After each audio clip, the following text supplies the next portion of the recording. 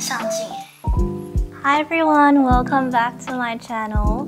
My name is Kai-Lin and this is Jojo, my Pomsky. He wanted to join me for today's video, so let him be. 你等一下 Stay. I just came back from Japan and I bought so many things, and so I wanted to share with you guys what I bought. He wants to play. Can you stay still for this video? Thank you. Yeah, okay, good boy. So yeah, without further ado, let's get started with my Japanese haul. So one of the largest drugstore slash cosmetic store we went to is one called Don Quixote. That one even had a Ferris wheel like above the drugstore, like within the same building. And from there, I bought this USB charging heating lash curler. Because I have really stubborn Asian eyelashes that just goes straight down. So I'm really excited to try this one. The second thing I bought are these eyeliners from DUP. And I tried the black one on today. And it's really good. It's really thin and the color's very opaque. So I bought one in black and one in natural brown. The next one I bought is this XL brow pencil. I've bought this in Taiwan before and I really like it. So as you can see from the diagram, this one comes in 3 tips. One is the pencil one, and then in the middle there's a sponge tip. And then at the end, there's a brush tip. And I got this in the PD05 grayish brown. Next we have this sparkly liquid eyeliner from Kai-Lin. And it's what I have on my eyes right now. See, it's so sparkly. It contains a lot of big glitters inside. So pretty. And so yeah, I thought it would be really fun to play with in my makeup tutorials. I also bought this lip liner from the same brand, Kai-Lin, and it's what I'm wearing right now. So this is like a nude lip liner. Very suitable if you want this kind of natural blunt lip look. And then I overlaid it with this Romance Blasting Color Gloss.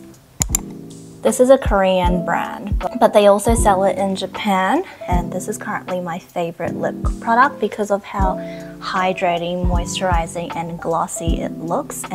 And these two just work so well together. This is the combination I have on my lips right now.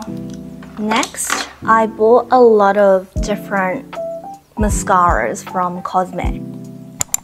So the first one is this Metal Comb mascara from Kai-Lin.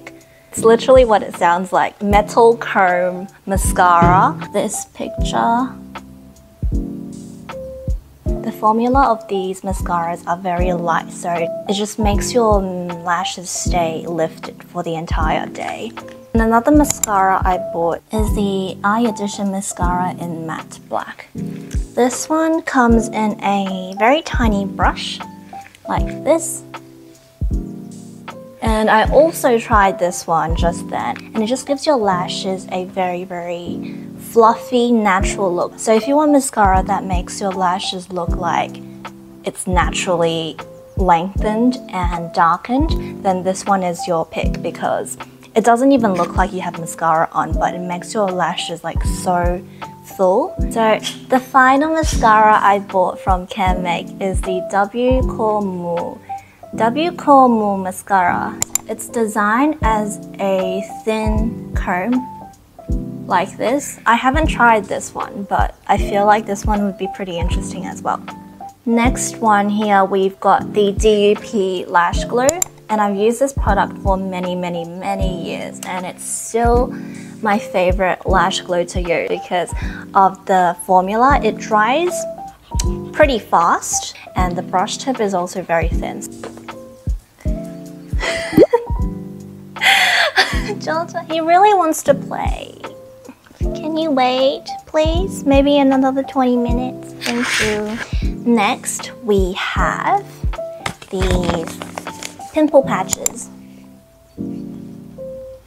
This, I'm pretty sure, is a Korean brand because I bought these in W Cosmetics in Australia before, but these are my favorite pimple patches, and I thought while I'm there I might as well stock up because it's probably still cheaper there in Japan than Australia. One of my favorite things to buy in Japan are face masks.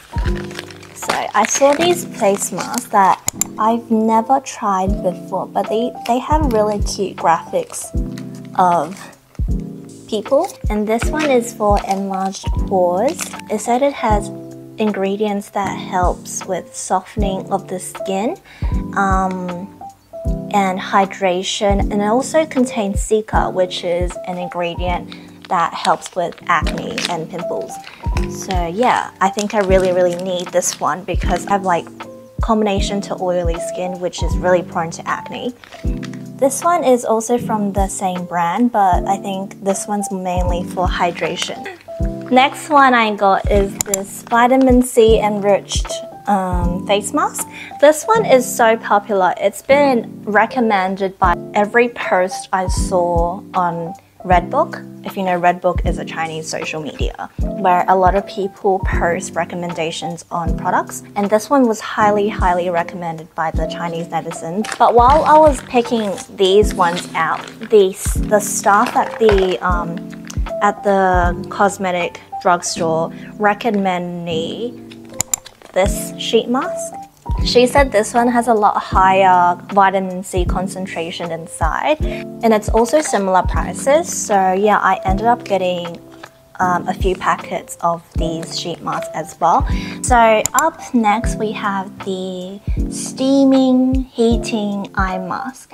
So I got a whole big pack with like different scents, and it's like at a discounted price as well.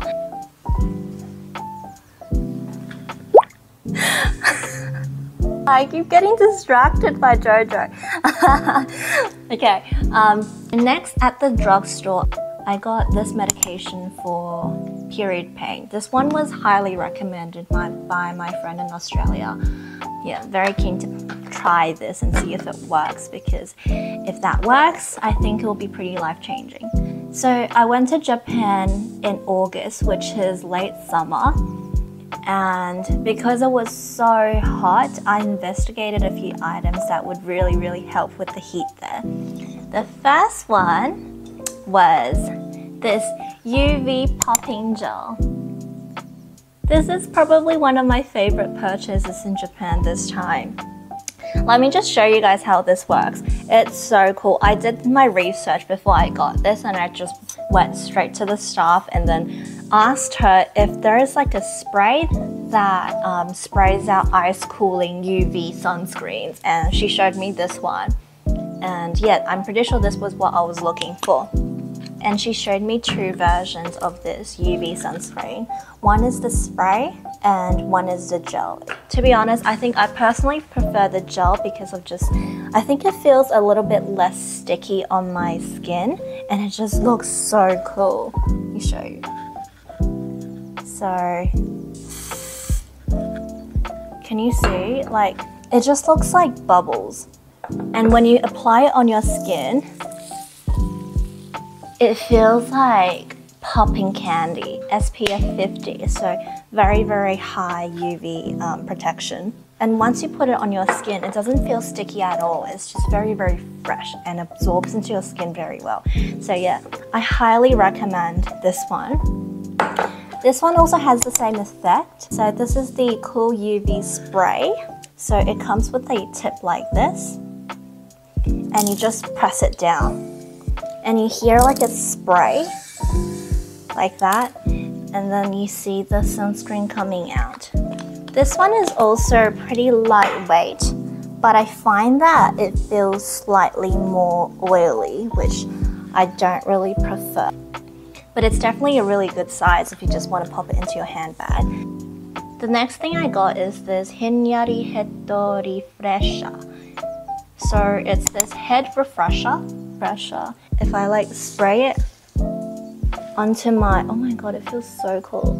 It's supposed to instantly cool my scalp down. It has like a refreshing scent to it.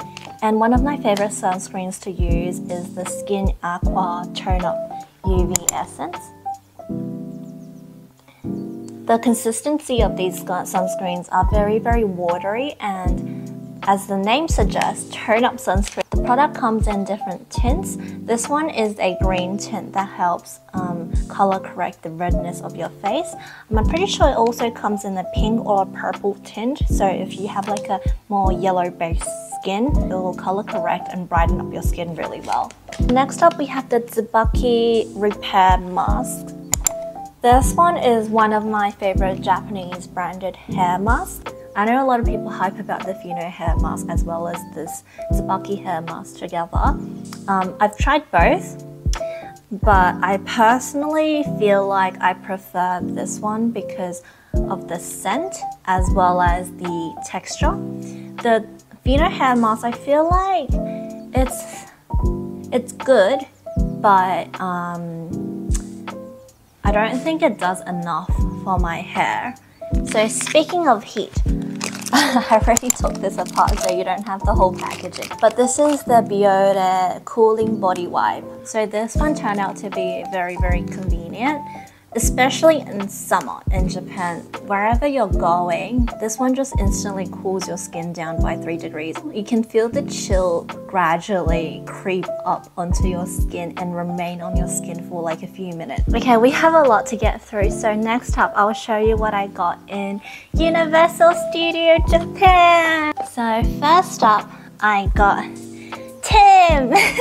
So this is Tim Bear from Despicable Me, and he's made my dreams very, very sweet. Next thing I got is the Gryffindor bookcase, and also has like a badge outside. And I bought this for my colleague who's also a friend and who's also a major Harry Potter fan, so I hope she likes this. This one, it's so cute. So yeah, I plan to give these to my other colleague. Yeah, I thought these would be good for her because she has 2 children and I don't really want them to fight over a souvenir. So yeah, I'm very keen to give her this one. Lastly, I got this Universal Studios Japan huge cookie set. So this comes in a lot of like different types of cookies and cakes and chocolates and candies inside. So I thought this will be a really nice souvenir to take back to the office for all of my colleagues to share. Up to some people's favorite part of the video, the food collection. So first up, I got this grape gummy. It just feels like you're literally biting on a fresh grape because of the outer skin. And then inside it's just really soft and chewy. I also got this matcha powder. It says high quality matcha powder. So I want to trust that it's high quality. And because I make a lot of matcha in the office, I really wanted to invest in a good matcha powder and yeah, just share it with my colleague. Lucky colleagues. Next, I got the famous Calbee granola in the original taste. It has a bunch of dried fruits and granolas inside. Very, very healthy. Tastes amazing, by the way, but it's just like, it's pretty expensive in Australia, so I thought I'd just get a packet in Japan. I saw this in the Japanese grocery store, the Waiba. It's basically Japanese MSG. Jojo. So the final snack item I got are these Japanese crackers. So this one especially has a variety of different rice crackers inside. My favorite variety and rice crackers. Also, during my stay in Japan, I've been walking around 20k every day. So I ended up buying one of these. This one is basically like a recovering cooling patch for your legs, and I've just been sticking them on my calf, like even after I came back Australia, because I just could not recover my legs. it will really help with the recovery of your calves. Let me show you guys the accessories I purchased in Japan. So first up in the store called Garland of Dew, first up we have this very cool asymmetrical earring in silver. Second one is a necklace that I feel like will match that earring really well. So it's this silver necklace with like a pearl detail at the bottom. My first gold piece is also a necklace. It has a very cute gold bow design at the bottom, like this. So cute. So the final piece is a set of gold earrings with diamond decorations dangling down. I thought it would be really cute to use it as my seconds, or even like put it onto my helix. The next thing I got is these shoes from one of the malls, and it's so cute. Next up, I went to one of the malls and got this one piece, and at the same store, this was the other skirt I bought in Japan, and it just has really cool details, very nicely designed. The last day in Japan was actually my mom's birthday, so I ended up going to one of these modern Japanese designer area called Soso. It's just traditional Japanese inspired modern designed clothing, socks and shoes.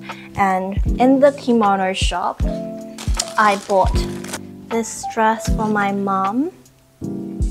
I even tried it in the store as well, so I will like put a clip here to show you guys me wearing this dress. And it's just like a really nice Japanese sleeve and also collar detailing. So yeah, the last thing I bought is this hat. It's probably my favorite clothing piece I bought in Japan. I just love this golden detailing of the store's logo. That's all for today. It's a lot of products, so if you made it to the end, then Jojo thanks you as well. And I hope you enjoyed the video, especially with Jojo in the frame. And I'll see you next time. Bye bye.